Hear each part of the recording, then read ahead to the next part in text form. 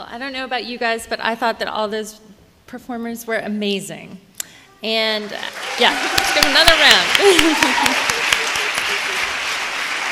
And the thing that I think about all the time is that if it weren't for girls right now, some of these girls would never have been up here, and they might not even have written those pieces in the first place. So it's such a special program, and we're really just so grateful to all of you for coming here and sharing this with us tonight.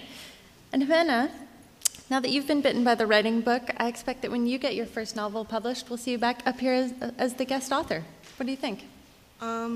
Well, I'm a Girls Right Now graduate, so that automatically makes me a badass. And exactly.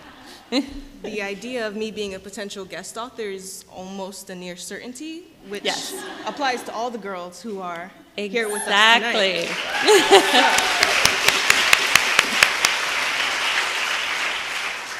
In the meantime, we're hoping that you're feeling generous, and we wanted to remind you that you could make a donation to support the organization tonight. You could buy a dance ticket, buy a tote bag, or you could buy our new anthology. And the thing about the Girls Right Now anthologies, we tend to make pretty cool anthologies. We tend to make pretty good anthologies.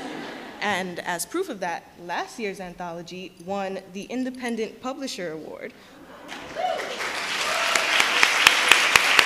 which, according to this, recognizes an excellence in independent publishing. So it's pretty legit. That's right. Just pointing that out.